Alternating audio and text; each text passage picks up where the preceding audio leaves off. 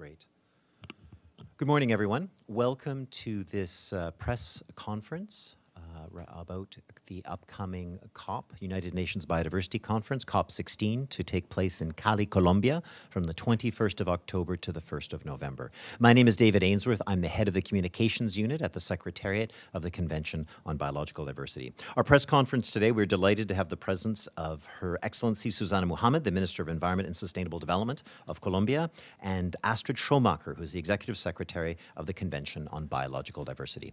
We'll have some brief remarks from each of the panelists, and then we'll open the floor for questions. We'll take questions here in the room, and then also some questions from online. Minister Muhamad, the floor is yours. Hello, good morning, everybody. Thank you so much for this space. We are 1 month before COP16 in Cali, Colombia. We are glad to communicate that there is a lot of interest. There is record of asking for accreditations by international delegations. We have more than 100 ministers confirmed. 12 heads of state are coming to Biodiversity COP. And this means also that we are increasing substantially the political profile of the Biodiversity COP and start fulfilling one of the main objectives the Colombian government has as a host of the Biodiversity COP, which is actually to increase the profile of biodiversity within the climate crisis.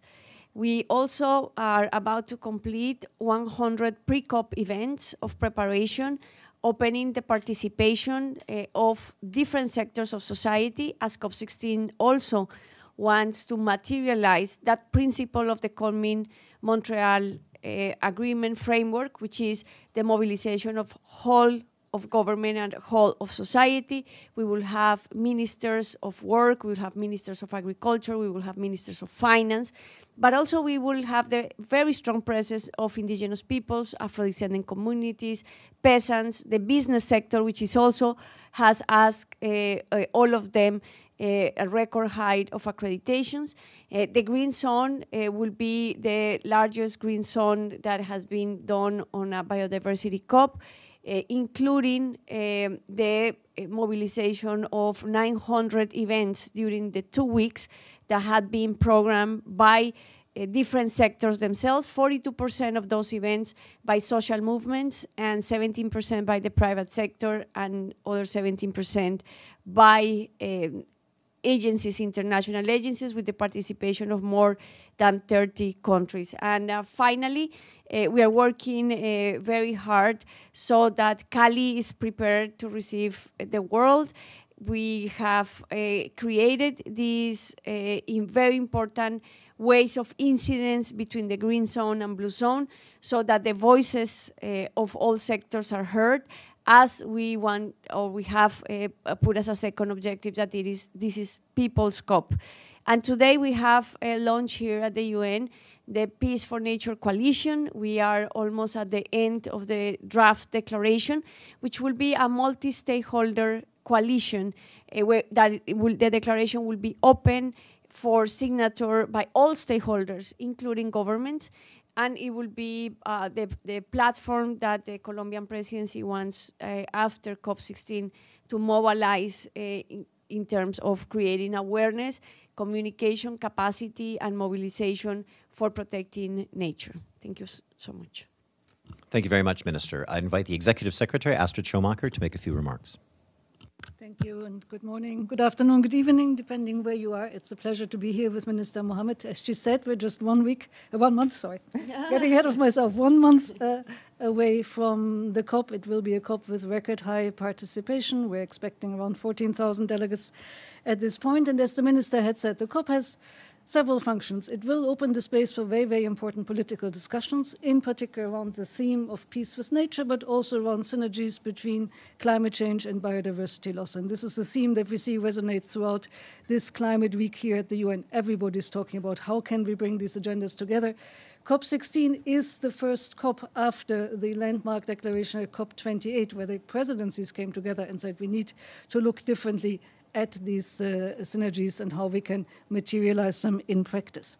But peace with nature is such a great theme for our COP, we believe, because peace with nature is really about having a different way of interacting with nature, understanding ourselves in a different way as parts of nature. But all of that is a declaration. The question is then always, how do we implement? And as we see it, the Kunming-Montreal Global Biodiversity Framework, which we'd like to see as our Paris Agreement for Nature, which was adopted just under 2 years ago in Montreal at COP15, basically gives us the roadmap for living in peace with nature, because it's about protecting and restoring nature. It's about prospering with nature, sharing its benefits fairly, and collaborating with nature. And that, again, is at the meta level, but we have 23 very clear action-oriented targets. And this COP now is our first opportunity to take stock of where we are in implementation. It's an implementation COP. Countries were asked to do national biodiversity strategy and action plans and to formulate targets. And by COP16, not everybody is there yet, but we're having more and more countries come forward with their targets so that we can do a first analysis and seeing, are we on the right track? So we already have now 72 parties that have submitted national targets, and much more are to come. In addition to that, we also have other important items on the agenda, in particular the operationalization, and now it becomes a complicated term, of the multilateral mechanism for the sharing of benefits from the use of digital sequencing information on genetic resources. That is a very complex term and issue, but it is about ultimately about how those industries, sectors, companies that use digital sequence information on genetic resources that is often located in the global south, but not exclusively, how they use it and how they pay for using it ultimately. So already at COP15, we agreed to establish a mechanism, a multilateral mechanism for that. We agreed to set up a fund. Now it's about operationalizing this fund. And of course, and I think the minister has also already referred to that, there will be more discussions about mobilizing resources. That is very, very important. Money is short, so that will continue, and there will be very, very important discussions on how we can elevate the voice of indigenous people and local communities, and the important role that traditional knowledge can play in achieving our objectives on biodiversity conservation. So we look forward to an exciting COP and really to a massive mobilization, certainly of Colombian society, but as we can already see in the numbers that come to our COP, huge interest in the discussions there, and I think we will have a very important political moment and a very important moment for biodiversity moving forward. Thank you.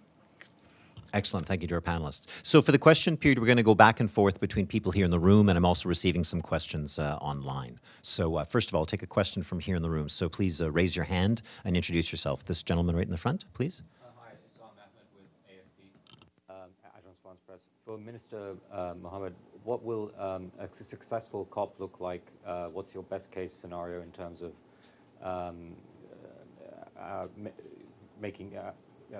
operationalizing countries' targets and DSI and finances and so on? If you could talk about your best case scenario. Okay, yes.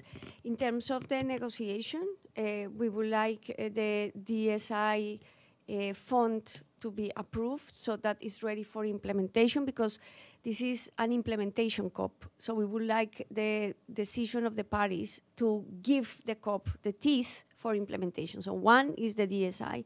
Second, it will be approving the program of work for Article 8J on indigenous peoples and local communities, including the approval of a subsidiary permanent body, which will create a platform for indigenous peoples and local communities to access directly resources, and also to have a program that is multilaterally agreed and supported. And that will be also a very important step forward. Third, we want to take stock what's the situation on targets and what's the situation on biodiversity plans, but also understanding what are the obstacles of implementation and being very sensitive and very clear on those obstacles so we can address them. That will be the third issue. And fourth, on finance, the Colombian government will open a broader discussion, which we will not close at COP16, around all the situation of finance, which is not only about the fund of biodiversity that has been already created, but actually how to access finance. But in terms of the negotiation, as we create momentum, hopefully we can reach a landing zone where we could have an intergovernmental process started to create a new mechanism that is broad in terms of how to use different mobilization of sources, but at the same time, I would like to call for the developed world to actually increase the pledge towards the Biodiversity Fund, as we need to give a signal that the commitments that were agreed on the Montreal framework are going on track, although we're not going to take stock on that in 2024, but 2025 is very important to understand that there is a commitment that is going to be fulfilled, because this is fundamental for the trust between the parties.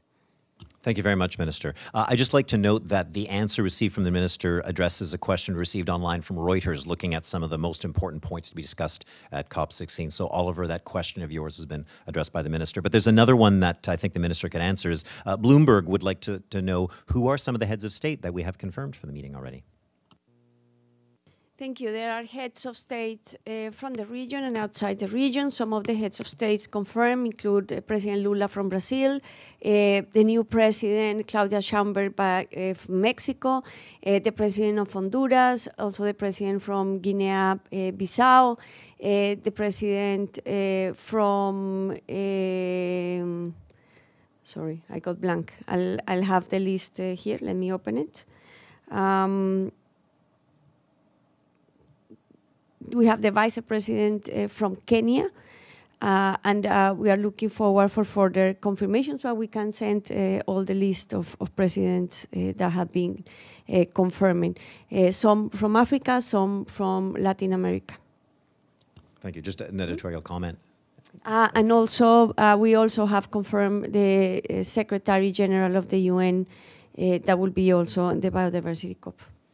This list of the number of heads of state is the highest number we've ever had for a biodiversity COP, so it's notable. We have a question here from the front. Can you please introduce yourself too? This is Susana Muhamad from AFP. I would like to know how you are going to address the problem of security, as some of the guerrillas groups have threatened the conference itself.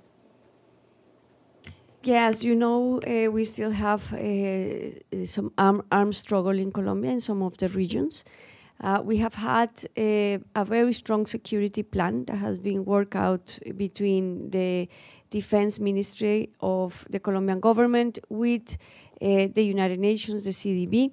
The Colombian government has already signed the annex of the contract on security, and it has been a very strong joint effort between the local police. We will be the local government, the national government, and the CDB will be mobilizing more than 10,000 forces towards Cali, and also a very strong security plan that has already started implementation. But beyond that, there's been also continuously talks through the peace tables that still remain.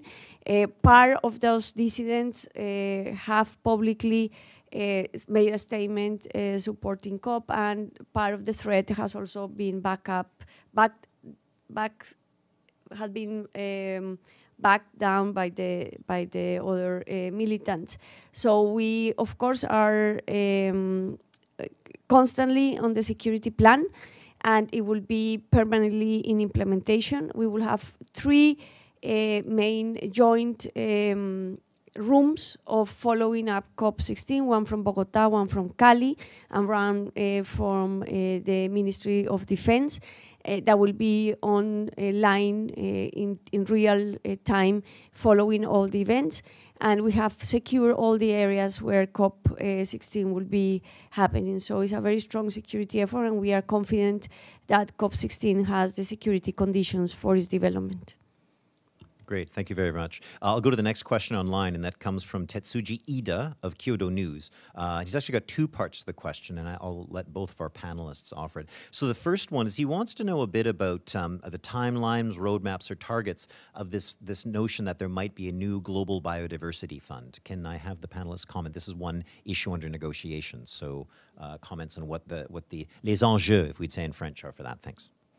Yes, there is a draft decision that has been put forward by the working group on DSI. it's been a very extensive work. Right now, that draft decision in some of the critical points have specifically some options for negotiation to continue during COP16. And what we want is to have all the key elements of being able to put the DSI benefit sharing mechanism in place so that it has the minimum elements for implementation. Even if that implementation will start during the next 2 years, if the parties approve that, and then can be refined at next COP, which is also an innovative way to address these issues. And not everything has to be exactly ready, but you have the main elements agreed by the parties. You can start a first phase of implementation. You can then evaluate, and in COP17, continue refining the mechanism. And that's what we're aiming for. We were very happy that a very long discussion, more than 10 years of discussion, has already selected very critical possibilities for the parties to decide, and we hope to be able to facilitate the process so that these decisions are made. Thank you. The second part of Tetsuji's question is said there will be a huge presence of Japanese industries and financial institutions from Japan. Is there a message for them how they can contribute to realize the achievement of the new Global Biodiversity Framework Fund, or Biodiversity Framework, pardon me? Yes, we are glad also by the enthusiasm of the participation of the private sector. And the Colombian government has made a good work on inviting all types of private sector, from the popular economy towards the largest companies.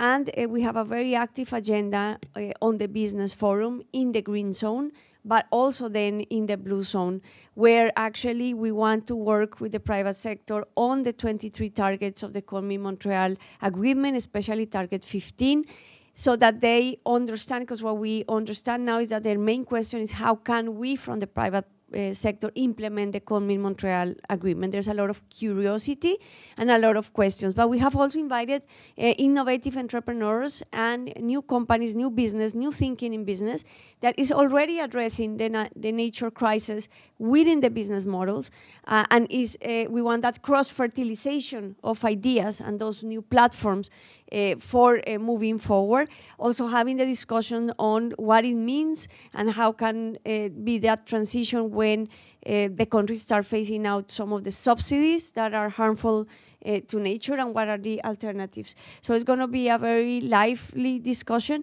and we expect from all the private sector, including the Japanese companies, to be able to network, to be able to create platforms, but also to get consciousness and understanding how the Montreal framework can be implemented from the business sector, but also what's their role, as the principle of the Montreal framework is the mobilization of the whole government and whole of society. We have Astrid, would you like to respond before we move to other questions? I think there was a very comprehensive response already, but maybe just to say I've been in Japan several weeks ago, and Japan, of course, was the host of COP10. COP10 adopted at the time the Aichi targets and also put in place the Nagoya Protocol. And it was one of these moments where I think the COP didn't just come there and go, but the COP left behind a legacy in terms of a new understanding of interacting with nature. And therefore we see very much Japanese companies at the forefront of this debate in the business sector about how one can be nature positive. It is Japanese companies, if I'm correctly informed, that are, I think, the ones that have responded most positively and with greatest alacrity to the TNFD, so the Task Force on Nature-Related Financial Disclosures, and have started implementing those metrics. It is Japanese companies that support, and the Japanese government, very much youth mobilization. And it is Japanese companies that have a particular interest in DSI. And as the minister has said, we expect all of these companies to engage constructively. Japanese companies can bring a lot to the table in terms of innovation, and a lot of the discussion about making biodiversity or resolving our biodiversity crisis is about innovation, certainly innovation in behavior and behavioral change, but also technological innovation, and their Japanese companies are often at the forefront. Thank you. Great, thank you very much. Now, we have many questions here. There's a woman there in the fourth row. You might need to use your microphone so we can hear you. Thanks. Good morning. Welcome. My question is for the Minister Muhamad. What outlet are you from? My name is Elizabeth with Prensa Latina. Bienvenida. Minister, my question is, do you think that this event at this level it can make any difference for the peace process? And if there is any kind of discussion about specifically Latin America challenge for the climate crisis? Thank you. Yes, I think this event can make a difference for the peace process in two ways. First, in terms of empowering and mobilizing local communities of the regions where actually still the conflict and the armed struggle is happening, especially confronting illicit economies, which is one of the key aspects that are threatening communities and biodiversity, and where actually the key regions in Colombia where biodiversity hotspots are specifically the ones where we are having this struggle. So the empowering of those communities, the access of knowledge, the access of networks, so that we can consolidate alternatives is critical for the Colombian stabilization of those regions. The second part would be more through the Peace High Commissioner for Peace in Colombia, who also will be at COP16, and we will be working with our partners that have supported the peace process in Colombia to go to use this international opportunity also to send message to the armed actors. And that message is, of course, upfront, but it's also through the conversations and the connections that are happening. It's a critical moment in Colombia. It's also a critical moment for the armed actors to decide if and get or not convinced if illicit economies is to be continues to be the path that will, be is becoming a very difficult issue for Colombia, or if they are able to foresee, as the world will be in Colombia, the possibilities of consolidating peace and leaving those illicit economies.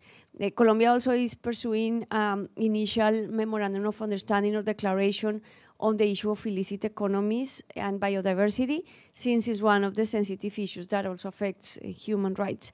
So for sure, in conclusion, we foresee that having COP16, especially in Cali, could have ramifications and an impact on the peace talks within the country.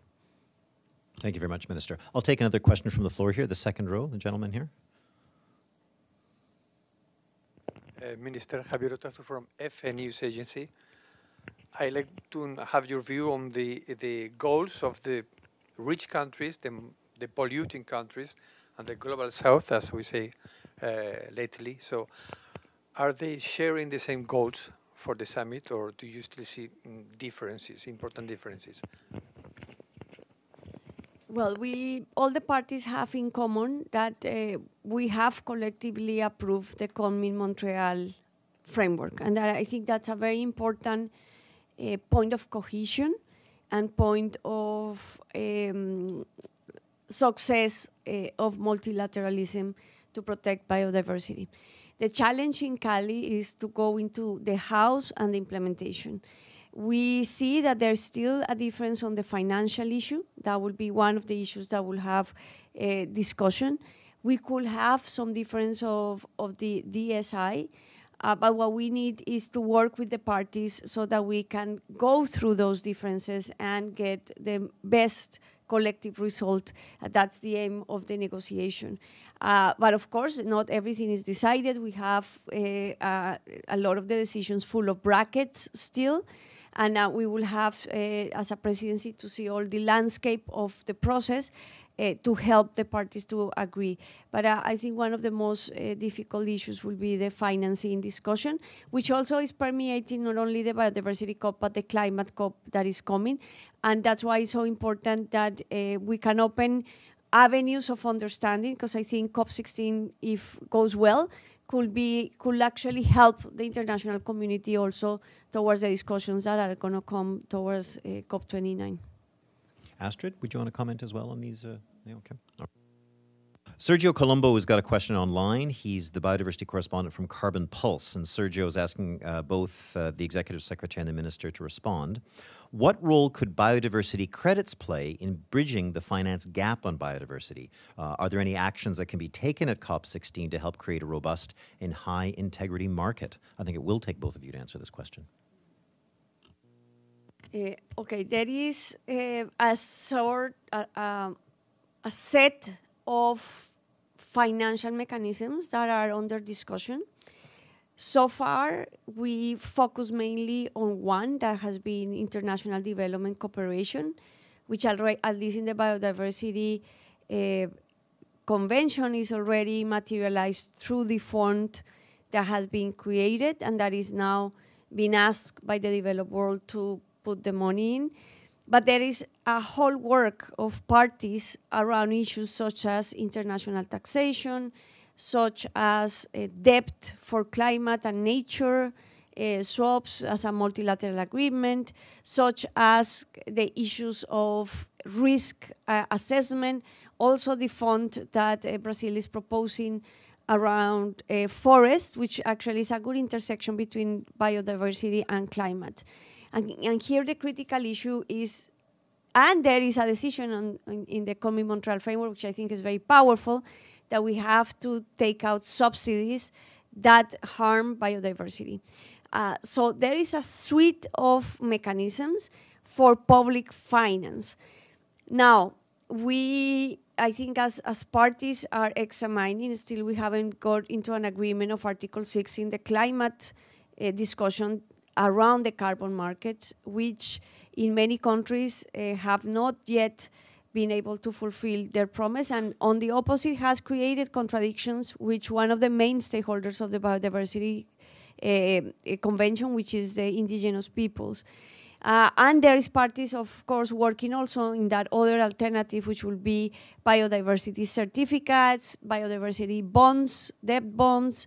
We will have to examine that as an ecosystem. We don't believe that there is one single bullet solution that will solve the financial issue, and that's basically the discussion that we will have. The key message will be that the market approaches will need to be able to comply with what the Colombia-Montreal framework already states, that is the respect for human rights and also of the safeguards for indigenous peoples. I think it's only an initial conversation. For sure, it will be a conversation happening within different stakeholders at COP16, but it's something that is only starting, and I think the financial discussion is much more richer than only one instrument, and we have put in the Finance Day actually the possibility to start discussing all these alternatives to create a consistent process of finance as is required by the framework. Yeah, there's not much to compliment. That was a very comprehensive answer. But just to say that at COP15, we have already said that nature credits are to be examined as part of the need to mobilize financial resources from all sources in recognition of public funding never being enough. The funding up for biodiversity has been quantified by UNEP at $700 billion per year. So ODA will never bring us even close to that. So we need to look at finding new money in new places, and certainly the biodiversity credit debate is one that has a role to play there. And I think what we've seen since COP15 was a lot of thinking in this space, very interesting analyses produced, for example, by the UNEP Finance Initiative. Various consultancies have looked at it. There is, of course, a lot happening in the space of carbon credits that offers valuable lessons. And at COP15, we will also have the space for companies and for those that drive this debate forward. So, for example, the Nature Positive Alliance, which has a lot of support in the NGO community and in the private sector, to look at how those biodiversity credits could be developed and shaped in a way that the right guardrails are put in place. And I think the Minister mentioned some of those that are important in that area. And maybe then also to mention there is something called the Nature Positive Summit that is hosted by Australia. Australia is a country that works with biodiversity credits and wants to share its experience. That takes place just a week before the COP in Colombia and brings together a number of ministers from the Asia-Pacific region, but also from other parts of the world and business sector. And they want to look more specifically at how we can bring that debate forward and how we can learn from the carbon credit market, discuss if is there even a market for biodiversity credits at all, but most importantly, how can they be done in such a way that they're actually nature positive, so positive for biodiversity, and avoid, for example, negative impacts on indigenous communities or others. Thank you. Great, thank you very much. With apologies to everyone here and online, we have to end the conference. Both of our panelists have got other appointments that actually started 5 minutes ago. So thank you for your time. We'll see you all in Cali, whether in person or online. Have a very good day.